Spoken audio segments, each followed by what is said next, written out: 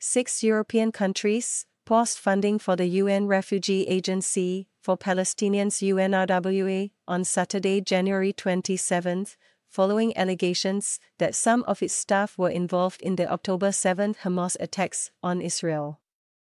Britain, Germany, Italy, the Netherlands, Switzerland and Finland on Saturday joined the United States, Australia and Canada in pausing funding to the aid agency, a critical source of support for people in Gaza, after the allegations by Israel. The agency said on Friday it had opened an investigation into several employees and severed ties with those people, encouraging more donor suspensions. Israeli Foreign Minister Israel Katz said UNRWA should be replaced once fighting in the enclave dies down and accused it of ties to militants in Gaza. In Gaza's rebuilding, UNRWA must be replaced with agencies dedicated to genuine peace and development.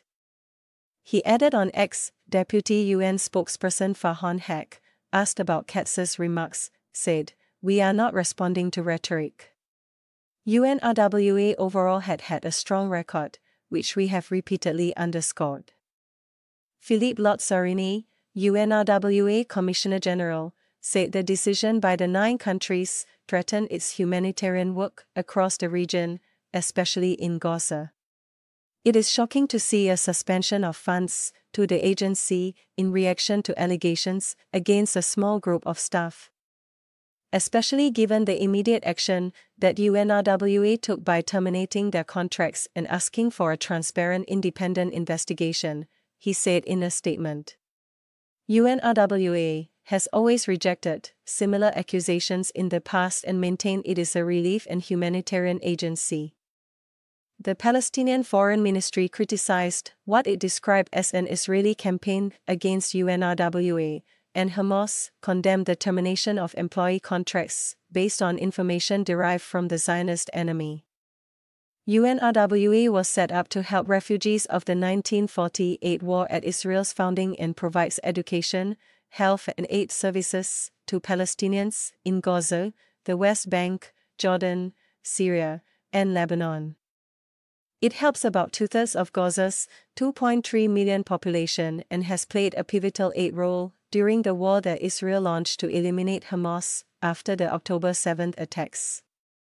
Announcing the investigation, Lazzarini said on Friday that he had decided to terminate the contracts of some staff members to protect the agency's ability to deliver humanitarian assistance. Lazzarini did not disclose the number of employees allegedly involved in the attacks, nor the nature of their alleged involvement. He said, however, that any UNRWA employee who was involved in acts of terror would be held accountable, including through criminal prosecution. During weeks of Israeli bombardment of the Palestinian enclave, UNRWA has repeatedly said its capacity to render humanitarian assistance to people in Gaza is on the verge of collapse. Hussein el-Sheikh, head of the Palestinians' umbrella political body, the Palestine Liberation Organization PLO, said cutting support to the agency brought major political and relief risks.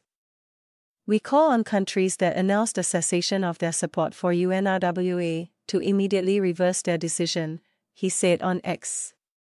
The Foreign Ministry in Germany, a major donor to UNRWA, welcomed UNRWA's investigation, saying it was deeply concerned about the allegations raised against agency employees.